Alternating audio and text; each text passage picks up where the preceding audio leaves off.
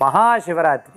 இறைவன் கிட்ட இருந்து, அதாவது சிவலோகத்திலிருந்து இந்த பூலோகத்துக்கு அற்புத சக்தி பாயக்கூடிய அற்புதமான தினம் இன்றைய தினம்.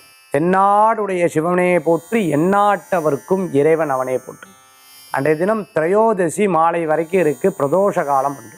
எவரொருவர் சிவபெருமானுக்கு அபிஷேகம் பண்ணுறாரோ அவர் தன்னைத்தானே குளிர்ச்சிப்படுத்தி கொள்ளக்கூடிய ஒரு சக்தி உண்டு. எவரொருவர் சிவபெருமானுக்கு அலங்கரணம் பண்ணுறாரோ அவர் தன்னைத்தானே வாழ்க்கையில் புகழ் பெறுறதுக்குண்டான தன்மைகள் உண்டு.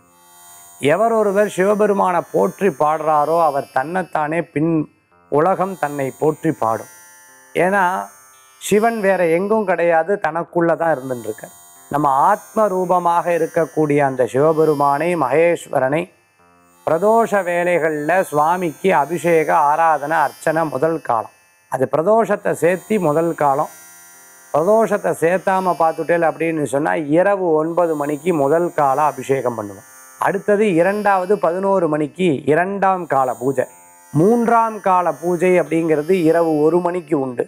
அடுத்தது 4ஆம் கால பூஜைங்கிறது காலையில் விடிய காத்தால 4 மணிக்கு பிரம்ம முகூர்த்தத்தில் உண்டு.